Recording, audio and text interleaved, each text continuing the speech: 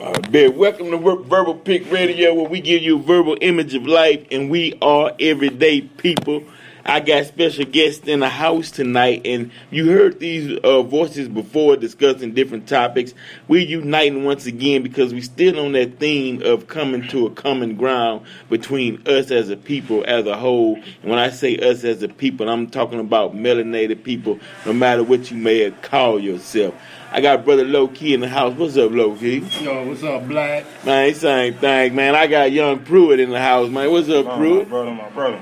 Oh, man, definitely, man. But first off, since it's a hot topic, Trump called it locker room talk, and we might get a little explicit on this podcast, and we'll notate that it does contain some explicit lyrics. But basically, Trump was saying that some of these celebrity parties that you can walk up, you grab them by the crotch, or he said, grab them by their vagina. They at the party. That's his, pussy for the night. You know what I mean? He finna go smash, and and then supposedly his friend's wife came in and he was talking like, man, I'd like to have that, and the thing. But when they was back in the day when we talked about the Illuminati and the celebrity parties and how they would get down in these parties and do certain rituals, I'm thinking, are they upset at Trump for exposing what actually goes on behind closed doors in their celebrity parties? But we all know what goes on because you had certain celebrities, like Dick Gregory said that some of the most filthiest people on the planet are celebrities or entertainers, and some of these sports figures. He was saying some of the stuff that they have to do. So over the years, and you see people put up different posts and YouTube videos dealing with the Illuminati, or they might have Bohemian Grove and sex rituals and what goes on at the Playboy Mansion and whatnot. Is this just, do you feel like the reason why they own Trump so hard is the fact that he's running for president and he shouldn't say these things, or is he exposing what's hidden, behind closed doors? I think it's a little backlash coming from both sides. Because you have some people who supporting them, and like you say, they really don't want that type of noise to get out. They know what's going on, they just don't want it to get out. And then you have the other side or somebody like me who might even say, hey, I want to hear it. If that's what's going on, right or wrong, I want to know. So let's do it. Most definitely. Put it out. Most definitely. We in a time period, man, to where put the knowledge out on the table, and people are mature enough to know, to grab what's positive and leave what's negative alone. And on that note, you have the sisters, or you had, let's say, what they quote unquote called what was beautiful, or what was the picture of a beautiful woman in America. And back in the day, you would have women complain that in the magazines, let's say the doll, before they was putting the black Barbie doll out, some of these movies, the white standard of beauty was what was always put in the forefront. What everybody's seen. You know what I mean? So, but now here come Trump. He's saying, hey, these celebrities, y'all holding them to a high standard, but we treating them like they, we grabbing them by the crotch. We, we treating them in the way that, this is how it goes down, and he say at these parties, but I guess in some instance you have people that still want to hold on to that false image of what beauty is, and he's exposing their politics, exposing, yeah, definitely. And they don't like that fact. Some don't, but for us, even within how he. With his taxes or whatnot, and he tell you certain foreclosure laws or certain rules or whatnot that we wasn't privy to that information. He's saying, hey, we take this loophole, we move money over here. We, at one time when blacks did start understanding or using foreclosure or bankruptcy to their advantage, they want to change the rules. They want to change the rules. Like a lot of stuff, the housing agencies and a lot of stuff like that too. So definitely, but how can we be on an equal playing field if you got one set of rules for one group and you got a different set of rules? We got to close that gap. Close that gap. But because it's dealing with economics. Right. And economics has no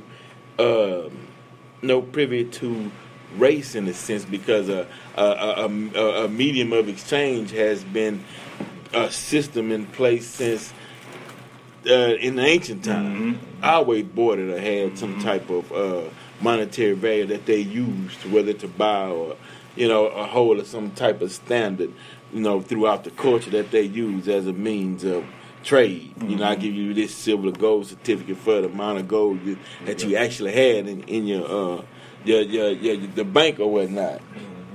So dealing with this current election, and all of the racial separation and going back to Colin Kaepernick and taking a knee, and now you see high school students, you see junior high school students that's also getting involved. People are starting to get educated on that third verse, Star Spangled Banner. Yeah. But low key on that, she made a statement that there were Moors, not Moors, but she said that there were Muslims in America at the time of George Washington. Right. Can you expound on what is she saying in that sense? Well, she's saying that our people was here and we've been here, and they know that.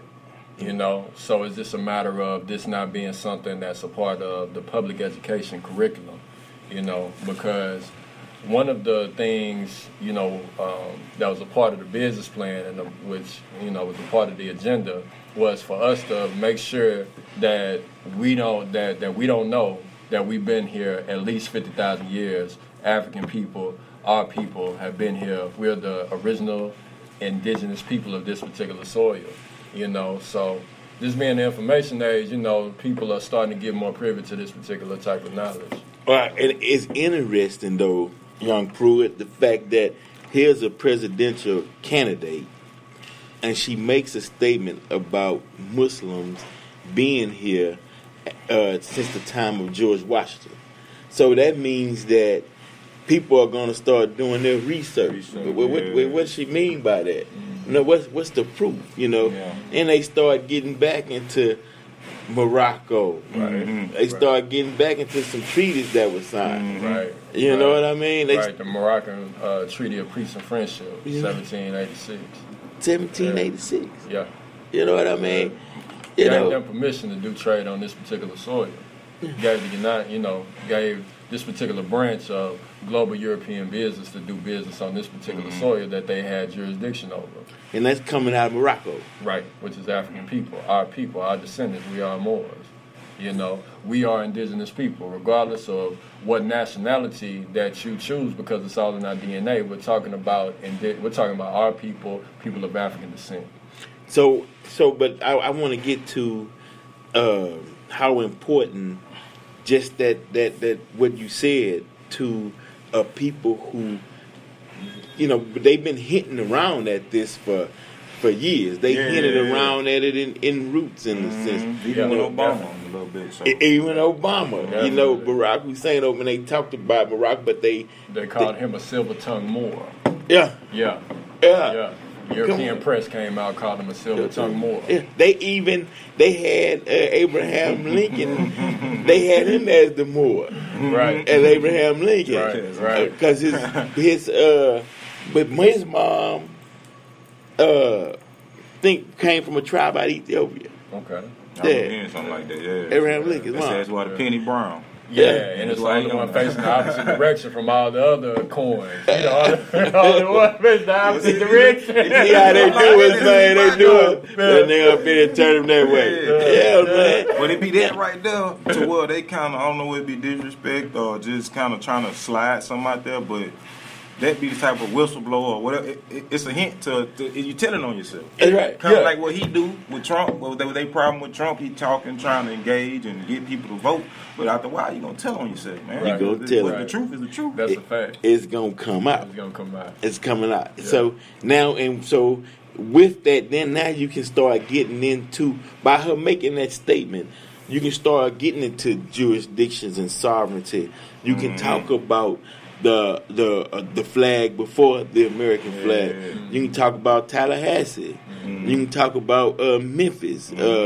the Native Americans said that Memphis was Memphis when they got here. Exactly, yeah, they told the Europeans you can't change Memphis because they got a lower Memphis in Egypt, right? Called Memphis. That was Memphis. That's right. Making a connection. So now we understand, and these are things that you may know of people put out. They were saying anywhere where you see the term Salem, in Boston or Carolina, they were saying that that's where they had sectioned off the Moors, and they gave them and they named it Salem for Salam. Oh, okay. And there was a tribe to this day, man, and they left the Carolinas, and some went to Germany, but it was all Moorish tribe, not Monrovia in Liberia, but right here in the Americas. Moor, it was not the Moabites, which Moors too, but oh man, I gotta think of that name, bruh. The starts with an M.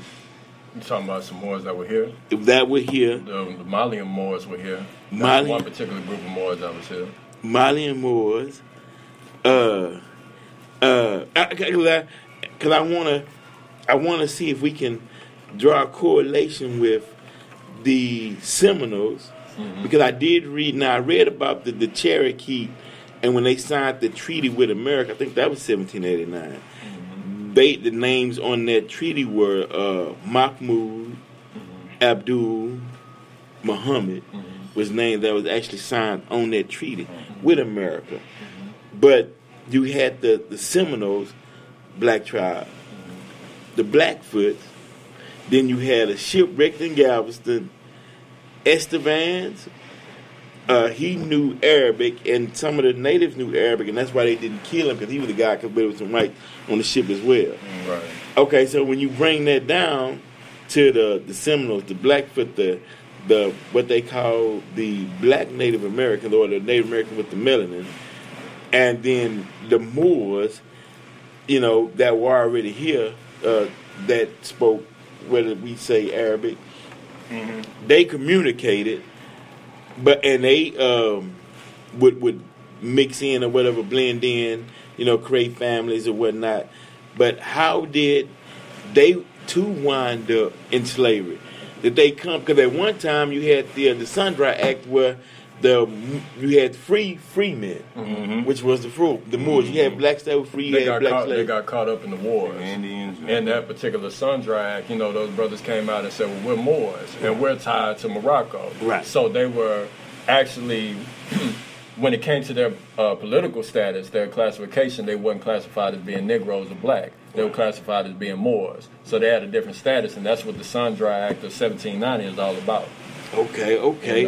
But, so it's just, it actually reminds me of like when the times that I've been to jail, and you have them brothers that go in there for little petty charges, and they be just sitting there for weeks, months, and don't say nothing to the COs, and they just sitting up in the slave trade just behind bars, and I'm steady hollering out, say, man, I'm gonna get me up out of here, man, and I'm out of there, and I'm talking dudes to them like, love, but I'm gonna holler at you. So it's that kind of thing of where you have some people that was caught up in the wars, the quote-unquote slave trade, and they may not necessarily have known or had the knowledge to be able to step up and be able to get into a different classification to be able to start building on their resources and get out of that particular slavery or that brutal servitude that they was caught up under. Right. Using whatever they can get their hands on in order to get out of that type of status, So that said that they didn't have the unity to build an economic base, to do trade. That's it. And their particular tribes could have got ran through, and the fact that those Moors were able to contact, say, well, our connection is to Morocco, the Europeans didn't want to mess with that, and that's what's so key about our people is us having global alliances. Right. That way, it's not so quick. People are always worried about Black Wall Street and these particular incidents that happen where we had our civilization. Well, that's why you got to have global allies. So I know we're gonna be building on the African Union coming up. Yeah, it's time for it, man. It's time for unity, but a type of unity where in Houston, let's say Houston. Mm-hmm. They say Houston one of the most diverse cities in America. Facts. Okay. So that means that we doing business with everybody. Facts. On a small scale. Right. Mm-hmm. Right. Okay. Right. Okay. So then that's just a model of what could be done on a global scale. Facts. Because you have people, put it like this, black people are the only race in America where their money stay 100% right here in America. Mm-hmm. Hispanics, Mexico, they go send money like Mexico, go to the Philippines, go back to Africa. Mm-hmm. But the African and the other melanated people that's in America, then they send their money back. So that means Brazil. To the Caribbean. I mean, my brother just spoke on this the other day. Yeah. So that means they got connections. Right. They understand trade and they understand their resources going to every place that they're at on the planet. Yeah. So why we can't? Okay, so that means we the bank then, because our money go nowhere. Yeah. Right. Okay, so why don't the bank say, okay, well look, man, we'll take these products and we'll send them to, say, Brazil. Mm-hmm. You know what I mean? Send the T-shirts, whatever. Mm-hmm. We work out a deal, manufacture them, send them up here. Y'all can manufacture them over there, send them up here. Mm-hmm. And we create a need for it, you know? Mm-hmm. And we keep building. We got African brothers and sisters right here in this diverse city that we can start doing trade with. And through their connection, we start doing trade with their global connections. How they, and that's politics. And it could be done. Yeah. Yeah, we have to we gotta look into that. We gotta make that happen, because I noticed, some of my Asian friends, they do that with their family. Mm-hmm. And it be smooth, okay. Yeah. But for some reason, man, it's just something back in your mind, be thinking, damn, man, we start doing trade with each other. Somebody coming, we're gonna have to deal with somebody that don't want to see us successful. Like we not allowed some type of sabotage or in the mix, and it shouldn't be that way, Yeah.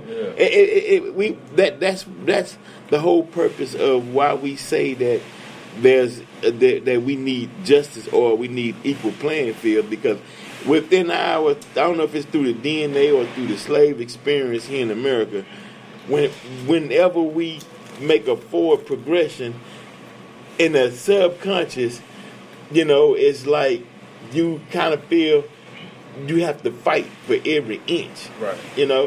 Versus other nationalities in this country. When we paying taxes, right. We should, in our mind, feel free to be or do, you know what I mean?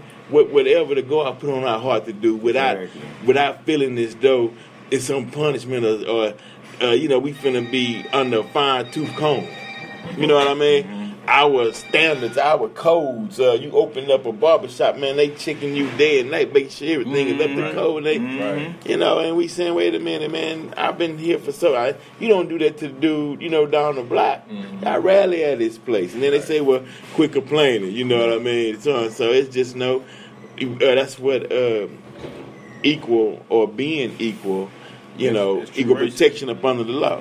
That's true racism when they plot against you like that. Most people call racism, I don't like you because you're this color or that color.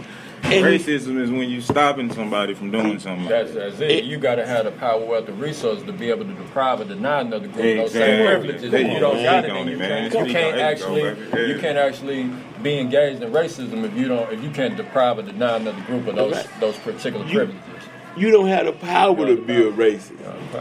You know what I mean? We don't have the power to be racist. We can't say you can't move in this community, or you can't bank here, or we not gonna hire you because you white. We don't have that kind of. We ain't in that position to, you know what I mean, block somebody for progression. Right. Well, I wanted to add this little piece, Black, is that these particular nations that are unified, that have these particular alliances.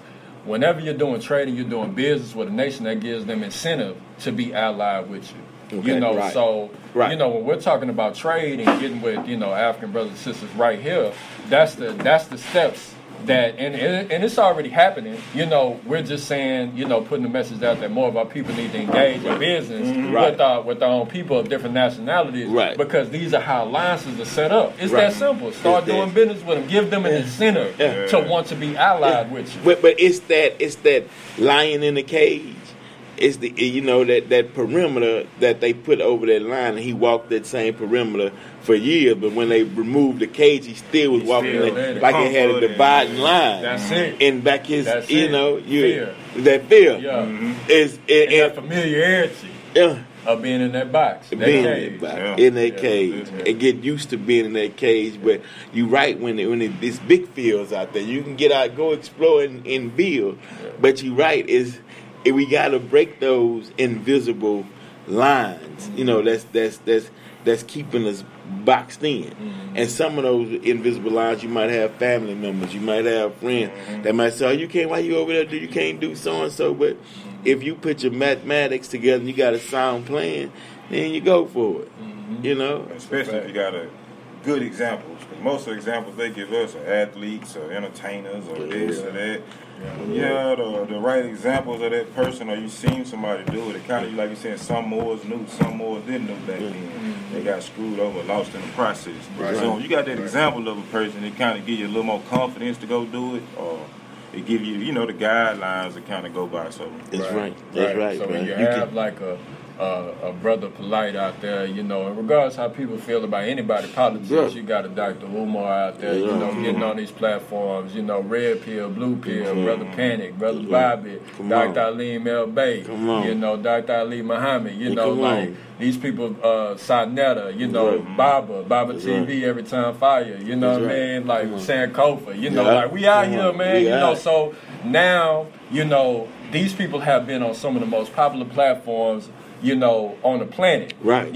So now it ain't no excuse. Now you done seen it, so now it's time to get down to business. Our people, they say they're all about money. Well, here it is. Because we know that what we've been doing prior hasn't been working. No. So now that something new is coming in, need to latch on to that because, this is our opportunity to be able to capitalize on what's going on. But that's because I feel, and I might be wrong, but the conscious community don't want to take the lead. You still talking about Ray, and you still talking about, what's going down in this beef between the game and this rap. Right. But how the hell, who cares about that at all? Who cares about that, bro? Exactly, you know what I mean? When we focusing on building, you talking about who got shot at the club or the ladies. Who the heck is it damn, man? We trying to build a nation. We building. It's all distractions. It's all distractions. Exactly. I mean, it was like in school. The one that got F's got the most attention. The one that got A's, man, everybody even looking. Get on out the way. And he's like, man, I'm studying all day and night trying to get it. Ain't nobody paying up. Dude ain't even opened up the book, man. You know what I mean? It was, he old, man. You couldn't get a man. I'm trying to get bad broad, man. Trying to get with her, but. The soon as my partner he get out of jail, that's who she. He got the client. He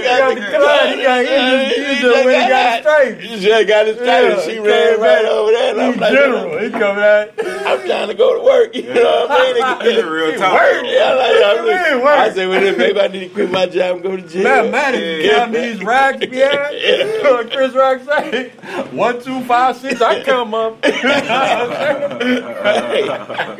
on, man. That's what's up, man. But hey, man, we appreciate y'all tuning in, man. We're gonna hit y'all with another episode soon. Definitely, you know what I'm saying? But common ground is a thing. The African Union coming up is a thing, bro. Man, appreciate Brother Low Key, Young Pruitt, man, in the building. Yes, appreciate you, Brother Black. Done deal, Verbal Peak Radio. We out.